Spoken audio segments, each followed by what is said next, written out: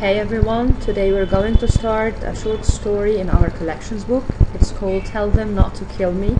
It's in page 369. I want you to open your books. At the top you will find a short background about Juan Rulfo, the writer. He was a Mexican writer. He wrote only one novel and a book of short stories. What's important about him is knowing that his style, which is characterized by shifting points of view, flashbacks, and a stream of consciousness technique, influenced other Latin American authors. The two techniques that you should be concerned with are shifting points of view and flashbacks. Let me remind you of flashback. It's to remember some events that happened in the past and then returning to the present events that are happening in the story. Shifting points of view, here it's meant that he is shifting between the narrators and also shifting between first-person narration and third-person narration. What's the importance of this? He is affecting the reader or benefiting the reader by giving him different points of view from different characters about the same events of the story.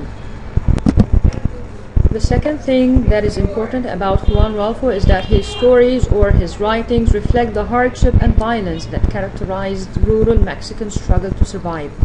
Keep that in mind while reading, that his stories are characterized by realism concerning the setting, the characters, and the events.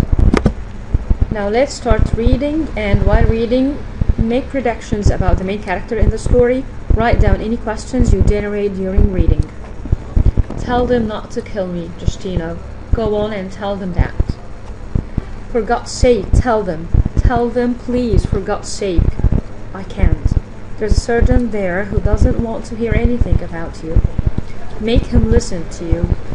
Use your wits and tell him that scaring me has been enough. Tell him, please, for God's sake. But it's not just to scare you. It seems that they really mean to kill you, and I don't want to go back there. So the story begins with a man begging another man called Justino to tell some man to spare his life, but Justino refuses. As for the structure, we don't know any of the men or events because the writer didn't give us any introduction until line 10, when we discover something about Justino. Let's continue reading. Go on once more, just once, to see what you can do. No, I don't feel like going, because if I do, they will know I am your son. So we understand now he is your son. If I keep bothering them, they will end up knowing who I am and will decide to shoot me too. Better leave things the way they are. Now, what effect does that make on the reader? In other words, how do you feel about this situation of an old man begging his son to tell them not to kill him, and his son refuses? Go on, Justino, tell them to take a little pity on me. Just tell them that. Justino clenched his teeth and shook his head, saying no, and he kept on shaking his head for some time.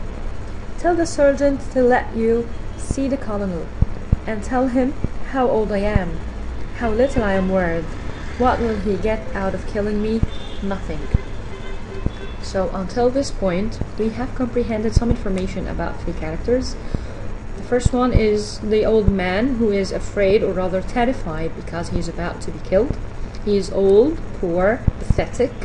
We as readers feel sorry for him. 2. Justino, the old man's son, who refuses to tell some men not to kill his father, and for that readers consider him selfish, cruel, and cold-hearted. 3. A colonel, who apparently decides for killing and refuses to spare this old man's life. Until this point, we as readers pity this old, helpless man begging for his life.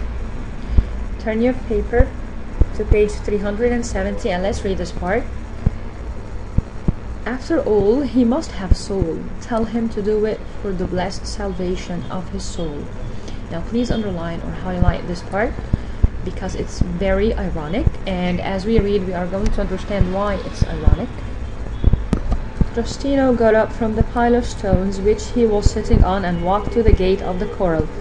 Then he turned around to say, "Right, I will go. But if they decide to shoot me too, who will take care of my wife and kids?"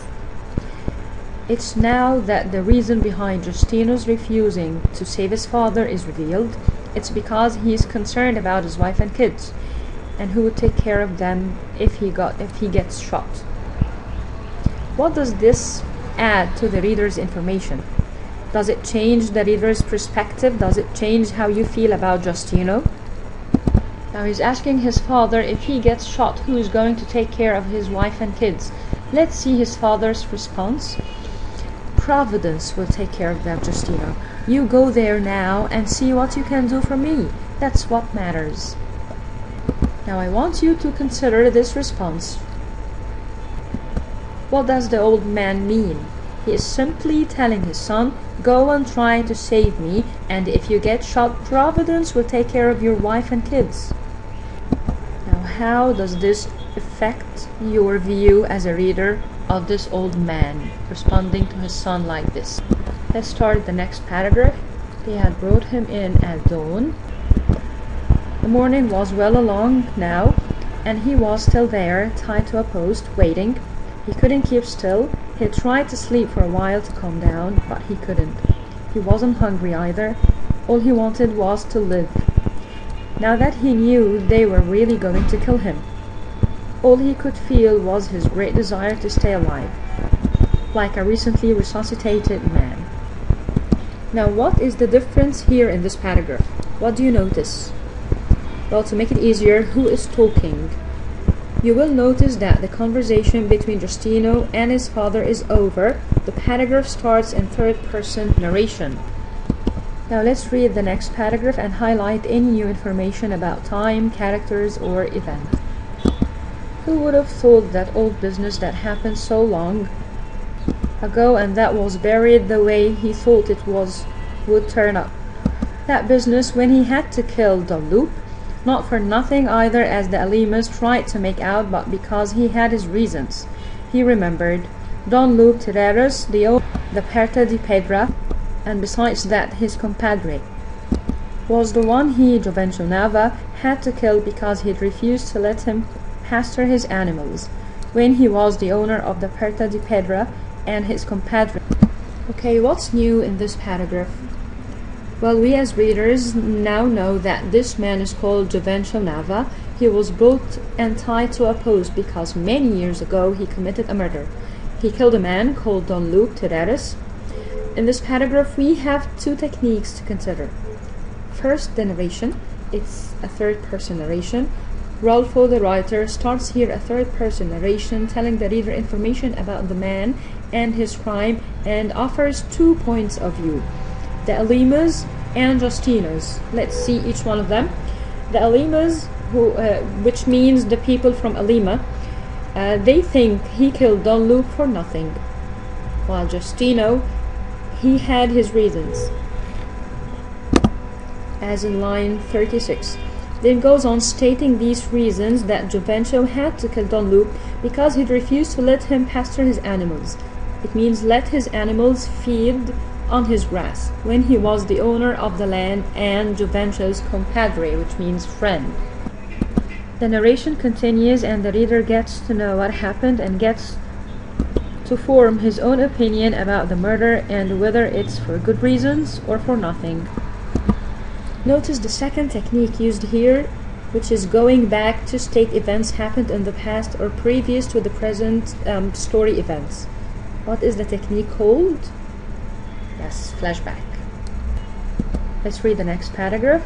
At first he didn't do anything because he felt compromised, but later, when the drought came, when he saw how his animals were dying off one by one, plagued by hunger, and how his compadre Luke continued to refuse to let him use his pasture, then was when he began breaking through the fence and driving his herd of skinny animals to the pasture where they could get their fill of grass. And Don Luke didn't like it and ordered the fence mended, so that he, Jovencio Nava, had to cut open the hole again. So during the day the hole was stopped up, and at night it was opened again, while the stock stayed there right next to the fence, always waiting, the stock that before had lived just smelling the grass without being able to taste it. And he and Don Luke argued again and again without coming to any agreement.